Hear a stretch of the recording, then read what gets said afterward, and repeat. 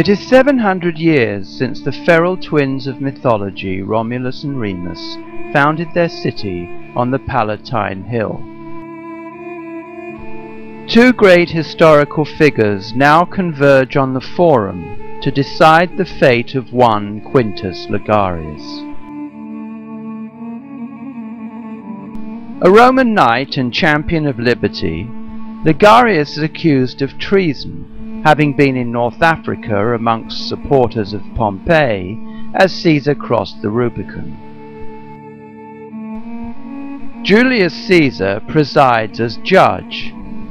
So determined is he against the defendant that the sentence of condemnation is already drawn up and formally signed and sealed.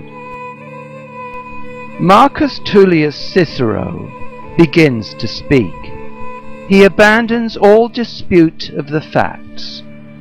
My speech must be addressed to your mercy, he pleads, seeking not to release from guilt, but pardon from admitted error.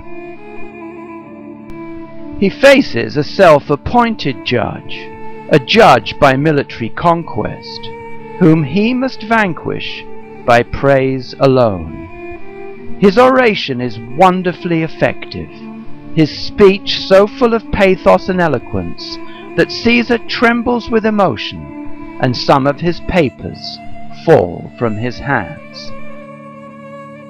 Ligarius is granted a full pardon. Raising his voice to the Roman people, Cicero declaims, "O Caesar, there is no virtue more admirable, and none more beloved than your mercy." 12 months later, on the Ides of March, Ligarius conspires with Brutus and plunges his dagger into the emperor's back.